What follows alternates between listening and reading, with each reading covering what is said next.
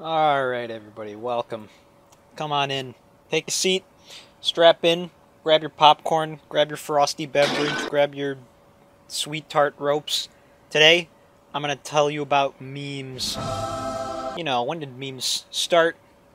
What does meme mean? How do you identify one out in the wild savannah? What makes a meme funny? That's subjective, but all of this and more is gonna come to you by a qualified living meme legend. That's right. I have a YouTube channel, and one time I wrote a paper about loss, so I'm permitted. He's permitted. I'm permitted. It's okay. That is the face of a man who's shit in a traffic cone. Let's start with the term meme. The term meme was coined by this guy named Richard Dawkins in his 1976 book, The Selfish Gene. The word originally comes from meme, or meme for short. He's in, boys! He did it! He said it! It combines the word mimesis and meme. Dawkins defined the term as a complicated idea that's spread through imitation and repetition.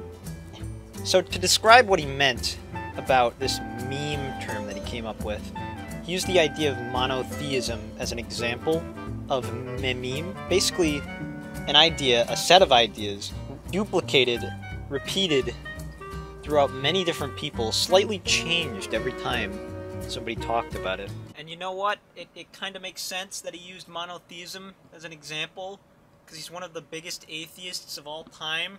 Oh, by the way, Richard Dawkins knows that the internet stole his term, his little meme term, and he doesn't like it. He hates the internet.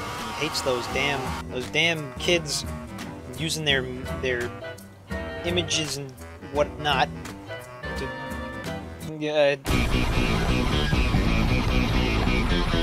So, now that we know where the term meme came from, what is a meme? So let's just pretend for a second that you have either been living under a rock for the past 20 years and you don't know what the internet is, or you are a boomer, so you don't know what a meme can be. So what can a meme be? Pretty much anything, really. The first widely accepted meme that was spread throughout the world is known as a little thing called Kilroy was here. This started in World War I, where those funny Aussies and those New Zealanders and those Brits, they'd scroll them all over the walls like madmen. But at the time, his name was Foo, so it would say Foo was here. And then in World War II, his name became Mr. Chad. So along with this little Mr. Chad fella, he got captions in World War II, like it was a funny Garfield strip. So images are pretty much the most common type of meme. They usually come with captions, things like that. You can have deep-fried images, you can have some cursed images, you can have some blessed images, you can have some blurst images. Essentially, the root of all memes on the internet came from images.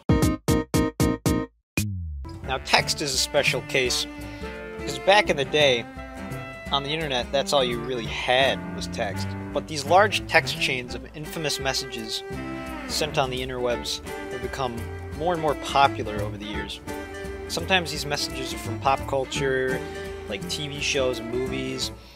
Sometimes it's just random ramblings of insane people.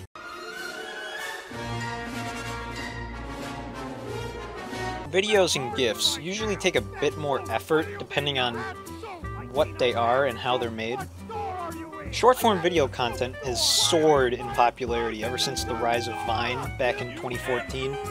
So now on the internet, most video memes are short and sweet. So you got your TikToks, your old Vines. Sometimes video editors will edit together some like short-form video memes, as long as they have ample amounts of patience. Sometimes songs take off on the internet due to their use in memes, usually video memes, and these notes and these melodies get burned into the ears of the masses. In fact, here are some examples.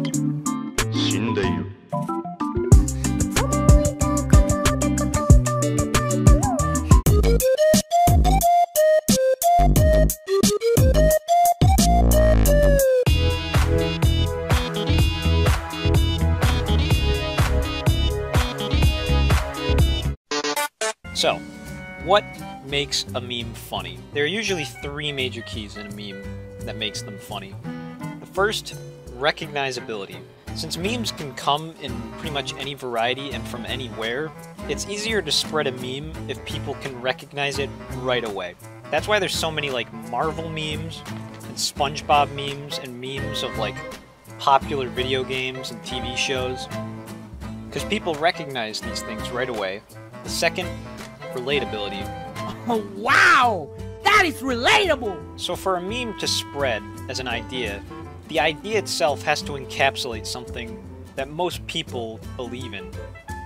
Therefore, if people relate with your feelings, they're most likely gonna find your meme funny.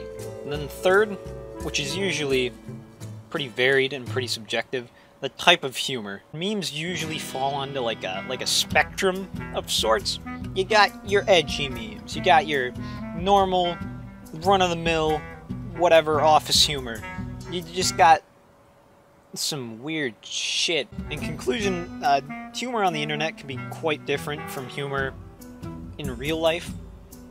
Whether that be 20 years ago, 10 years ago, even 5 years ago, humor has changed drastically. Information has changed the way it distributes itself, and memes have kind of rode out this wave with it, and there's no telling where they'll go.